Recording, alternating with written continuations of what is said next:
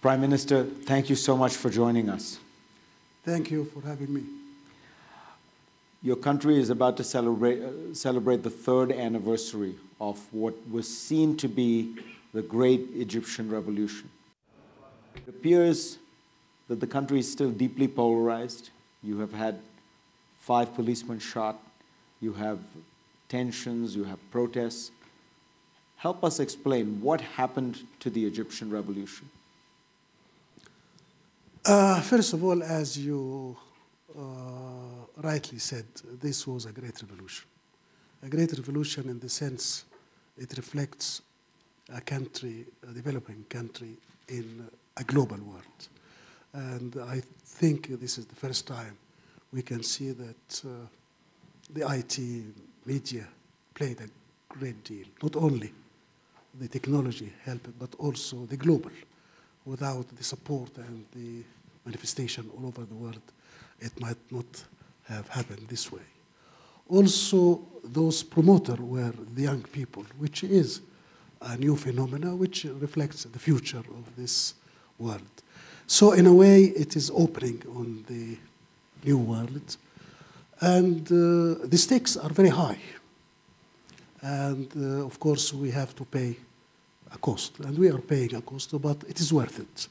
What has already been achieved, I think, regardless of all the problems we are facing, is worth it.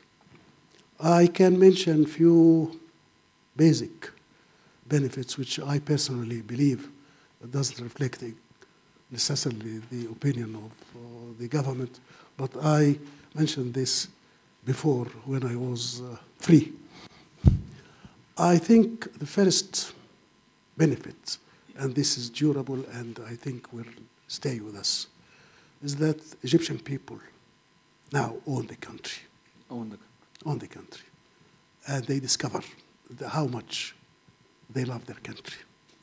It doesn't mean that they are always mature in manifestation of their love, their project. There are sometimes excesses here and there, but the fact is there.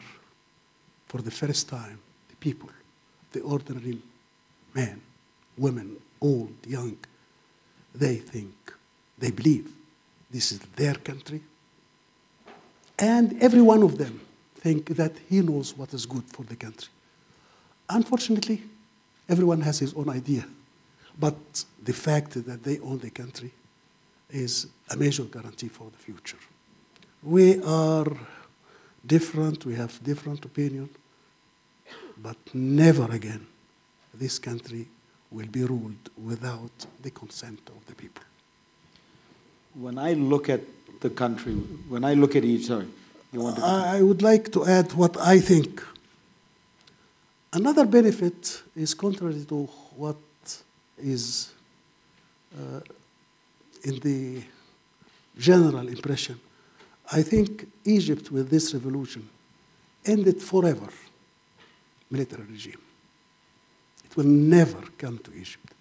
Not because the Egyptians discovered that they own the country, but the important lesson is that the military people themselves discover that the first loser of a military regime is the military people themselves. So they have immunity. I'm sure, even if we ask them, they will never accept it. So this is a great advantage we wanted. The third advantage, I think, no less important. We were dealing with political Islam, with different variation here and there, as a project, as a dream, but it was never put to the test. And it was put to the test. And this is a time when we know that a dream is one thing, reality is a different thing. What you project is not necessarily what we expect. So this was a very valuable experience for the future, for the maturity of many Muslim countries. No matter what will be the end result, but I think this was a maturing experience. And like all good things, they don't come free. We are paying a price, sometimes a high price, But at the end, we learned a great deal. So this is my assessment of what happened. So looking at it 3 years out from the revolution, what I'm wondering, and I think what a lot of people are wondering about is, have things gone in a direction which looks very dangerous in this sense?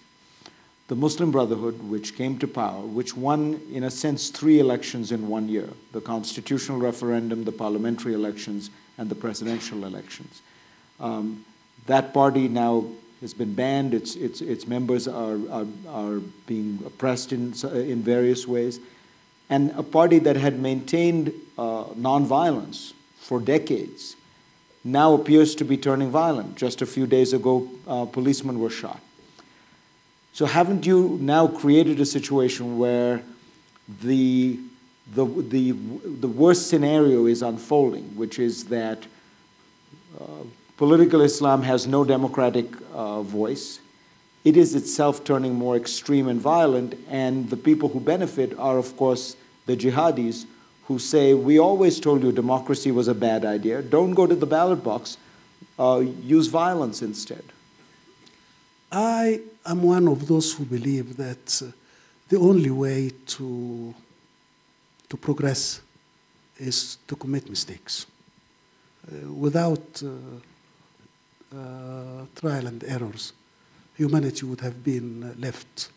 So we all regret and we are unhappy to see many mistakes taking place. This is the first part of it. This is the cost aspect.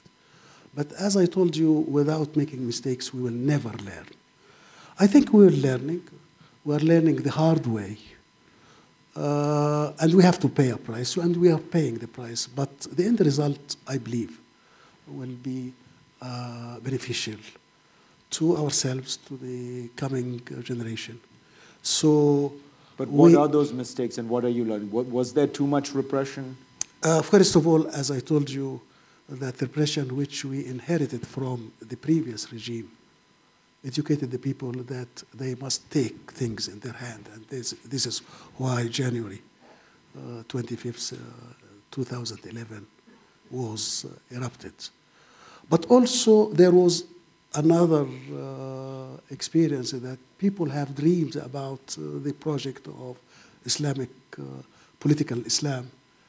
And they went through a difficult time in management because we have to admit that the Muslim Brothers have a long experience over 8 decades. And they survived all regimes, starting with the British, with the kingdom, and then the revolution, and so on. And they were subject to many persecution, and they developed a fantastic strategy to survive. Underground, overground, with deceit if necessary, with corruption if needed, with alliance, with all things. But they failed to learn management. So when it came to take power, they failed miserably in management. And I think this is a major lesson for them and for us. So I think with all we are seeing, it's purifying, and it will be a very important lesson for the Islam in the future.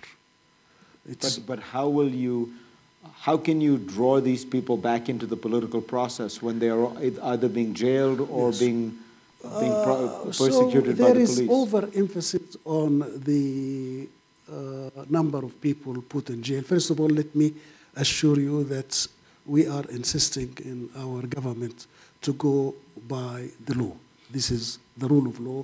No one was taken to prison without an order of the Attorney General. We are going through the judiciary procedures. It's all brought to accusation by the Attorney General, put in front of their normal judge. They have to ask lawyers to defend them. So it's going through a judiciary. We are not claiming that there are some abuses here and there. We are, after all, a developing countries. We have all the problems of big bureaucracy and all this, but we are insistent to go by the rule of the law. This is educational to us, and I think the idea is not those who are accused and they are put to justice, but there are great numbers of other people who believed honestly, sometimes dishonestly, and they have a chance. As a matter of fact, one of the first things our government issued was so-called our program to defense democracy, 13-point, asking, first of all, not to exclude anyone, provided we agree on a code of conduct. We have, first of all, to agree that there is no mixing between religion and politics. There is no discrimination against different color or face or whatever, or belief. We have to admit and commit our belonging to a global world in which there are universal rights, human rights, and that this democracy is much more than the rule of the majority. Democracy is not mechanics only, have election, have ballot balls. Democracy, in fact, is the respect of human rights. But also, human rights is not enough if it is not coupled with economic justice. So we put about 13 points. Those who are accepting these points, who accept, provided they have not committed crimes, they are most welcome. We ask them to come back. So I think there is a chance for the masses of their adherents, if they are honest and they agree with these principles, which are universal principles, they will be most welcome to join. As a matter of fact, I was told I was not in any political position in July before in 30 June. But I was told that the people in charge at that time offered Muslim brothers even to join the cabinet, and they refused. So there is a refusal, I understand it, among those who are in the leadership. They feel that they are too much committed. But of course, I think it is hope, and it is my desire to see all of them to come back in a secular country, democratic, where there is room for everyone, provided he abides by this universal. But the leadership of the Brotherhood is all in prison facing charges. So how facing would they? Charges. If facing charges, they are before the justice.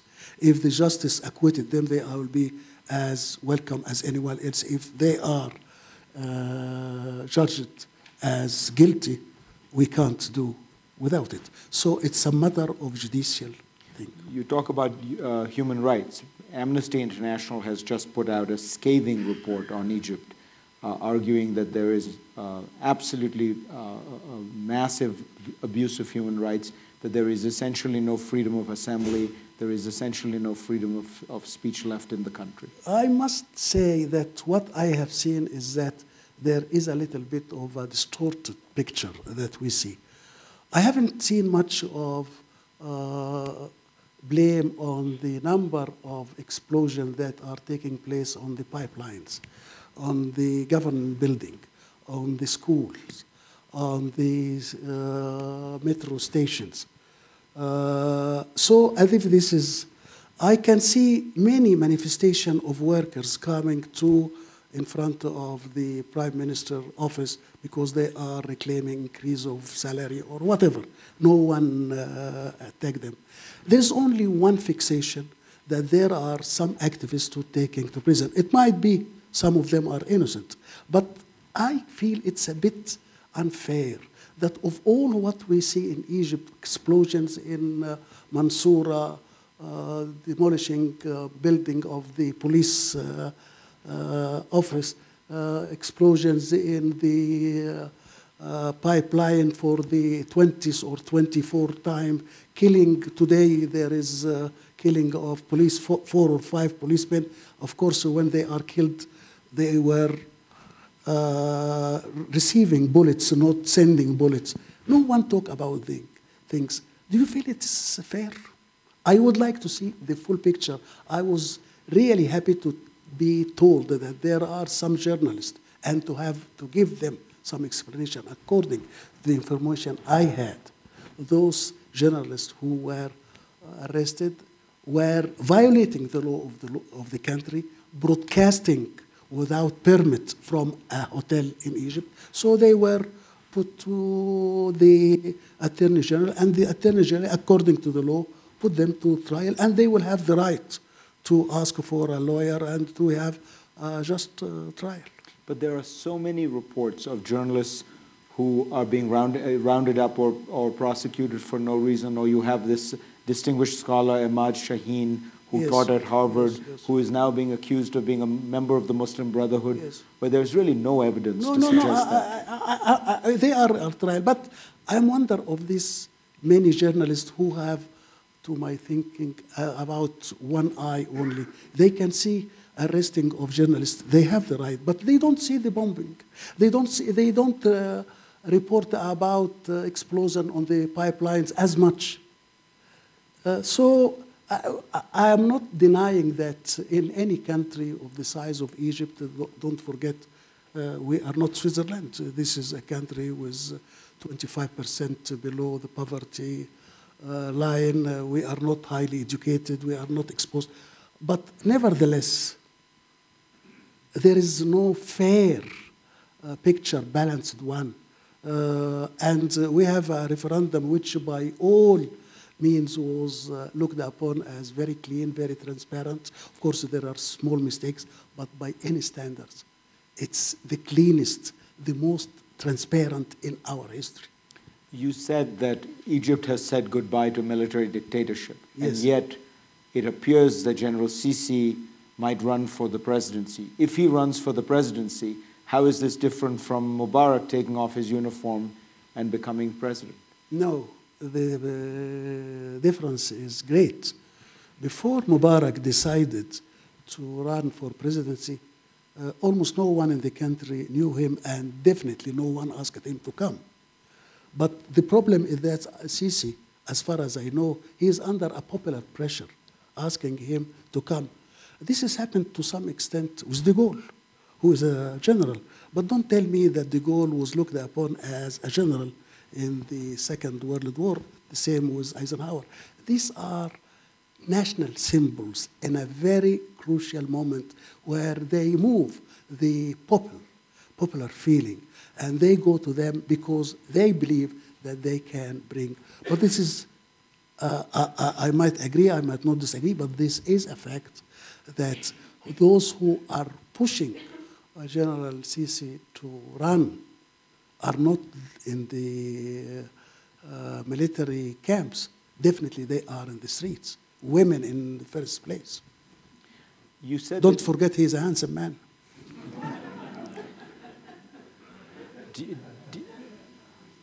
Do you think that, you mentioned that you thought Egypt was a secular country, or that you wanted people to sign up for the principle that it is a secular country.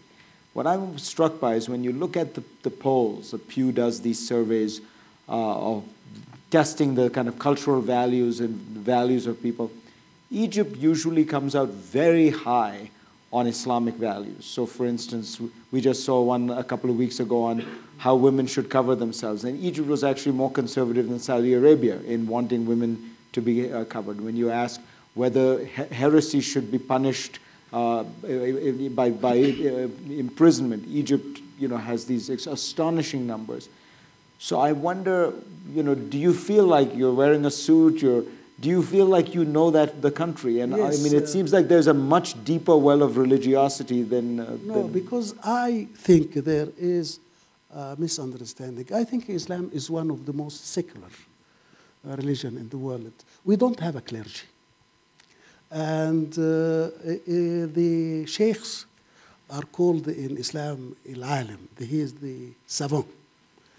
So, in fact, what is the difference between what I call a theocracy and secular? And not you believe in God or you don't believe in God, you believe in one religion or not. But there is no church, there is no clergy. There is no one who is empowered to talk alone on behalf of God. So, but I believe I am a secular person, I do believe, but I go very well with anyone who is atheist or Christian or Jews or Buddhist, in as far he doesn't claim that he owns alone the monopoly of the truth. There is no clergy in Islam. It was born, I think, one of the historians said that the Islam was born reformed, because the problem with religion is not that religion as a metaphysics, like any philosophy, like anyone who projects what he thinks of the universe. And it's everyone. But there is one who tells you, we alone know the truth. There is nothing of the sort. So when you tell me that this is a secular Egypt while deeply religious, I don't see any conflict in this. Tell me how you think this, how does this all end? Because right now where Egypt is, the government has much of the Muslim Brotherhood leadership in jail. As I said, this is a party that won 3 elections in 1 year. Its supporters have gone underground. There are some resorting to violence, others not participating in the political system, boycotting the referendum. Meanwhile, the government maintains its control. There is some significant popular support for the government. Will this just continue? 2 Egypts, one underground, one overground? No. How does it, what happens? No. There is a bigger one, a smaller one. It's not 2 halves, first of all. The other thing, I think Egyptians are fed up of this, and they look at the constitution not only as a constitutional document, human rights, and that's coming back to normal. People are fed up. They want to come up to normal. They want someone to look into the economic situation, into taking care of the infrastructure, into improving education, into find jobs for. So I think by the conclusion of the steps of the roadmap, people would go back to normal life, running their way, finding more opportunities, asking to recreate a friendly environment for investors, both from inside and outside. So we have done our job of changing the regime. We decided that what we need is a normal constitution, an ordinary one, part of this global. We are part of this world. We are open. We are looking for peace, not only in our region, but all along. But also we understand that there are differences. There are different interests. We might disagree with our neighbors, but there is always a peaceful way to think it. We would like to remove anything of unnecessary confrontation, that violence is not the solution, that there is always a solution which everyone benefits. It's more than zero-sum game. During the last years of Mubarak's reign, he had this economic team of reformers. One of them said to me privately, you know, when I started this job, I assumed that the biggest opposition to economic reforms would come from the sort of socialist mentality that still remains among many of the bureaucrats in Egypt. He said, I found that wasn't the case. The biggest opposition to reform came from the army, which turned out to have its fingers in every economic pot in the country and was very resistant to our opening up various industries. If that is the case, isn't the prospect of economic reform doomed in Egypt because the army has an even greater position in this current government than in the previous one? I'm not responsible for whatever said by my previous colleagues, but what I see is that the real enemy for a market economy and efficient is not specifically army, but the bureaucracy. What we need in Egypt, two things complementary to each other. A strong state, not a big state, and an efficient market. And they are not in a opposition one to the other. They are complementary. Mm-hmm. We want a strong state to help the market to be efficient against its own defects and defaults, and to prepare the ground, infrastructure, and creating the legal environment, the political stability that is needed. But efficiency and creativity and assuming risks, it cannot be done except in the market. But also this cannot be left to the market unless there is a regulator, someone who works for the whole society, social justice, distribution. So the problem is that we always have two extremes, even too much bureaucracy, which kills the market, or too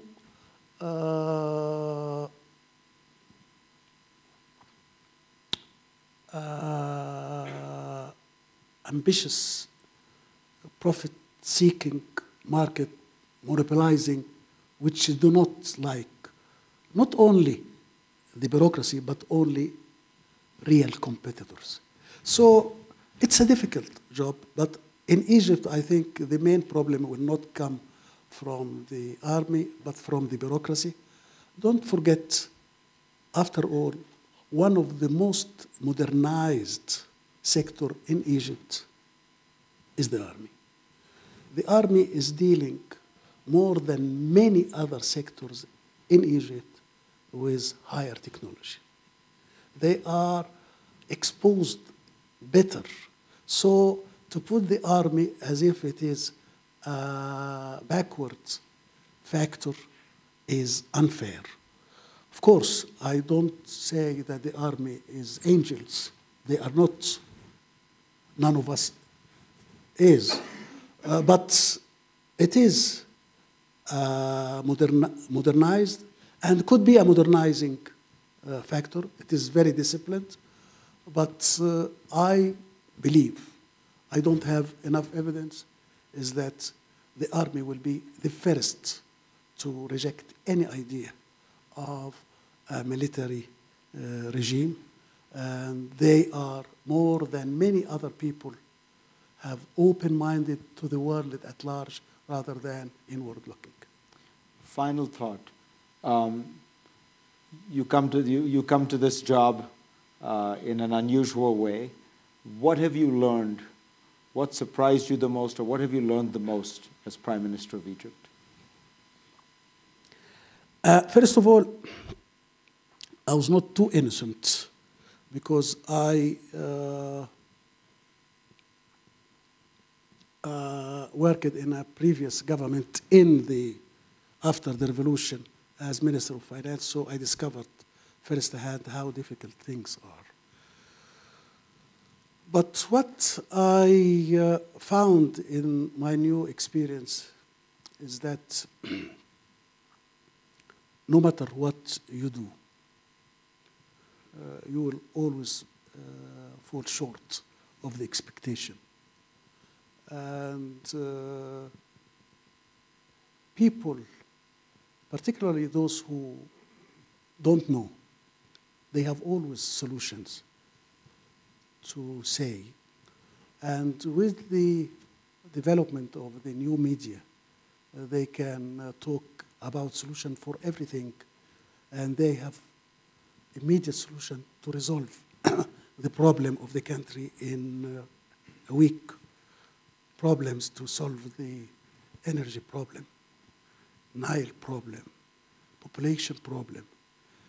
The only problem I have that is, if we accept one of them, the country will go down in days. So there is a correlation with the expansion of the media, particularly the new channels, is that whatever you say, thrilling and showing that you know better than everyone else. You have a wide audience, and the ministers are assassinated. Prime Minister, thank you so much. Thank you very much.